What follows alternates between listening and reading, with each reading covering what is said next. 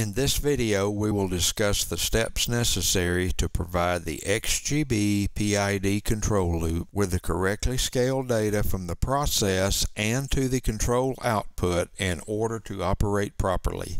We will explain how to scale the set point value, process value, and manipulated value for the PID loop calculations.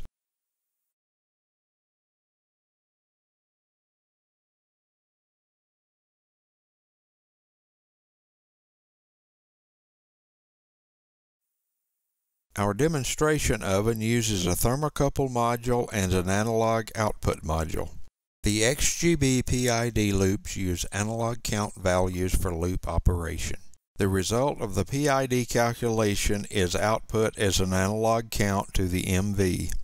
This control system uses an analog output configured for a range of 0 to 4,000 counts, outputting 0 to 10 volts. This output voltage operates the heater controller from 0 to 100%. The control loop requires process SV and PV input values that correlate to the MV output value.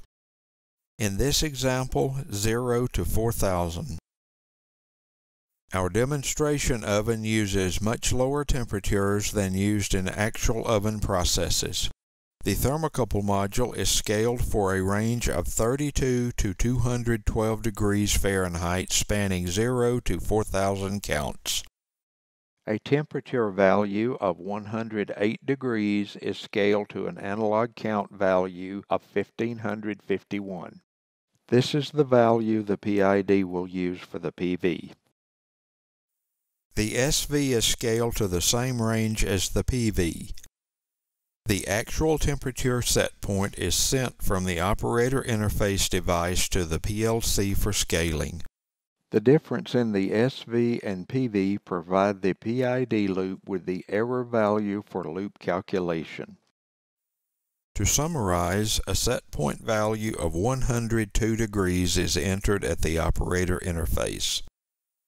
From the scaling range we have programmed, the value to the SV of the loop is 1556. The scale process value of 101.8 degrees of the thermocouple module is 1551. This value is used by the PID loop PV to calculate the error value used in the PID algorithm. Configuring the PID loop in the XG5000 software, auto-tuning, basic manual tuning, and ladder programming for controlling the loop is covered in other videos in this series. For additional information related to the XGB PLC family of products, visit the links below.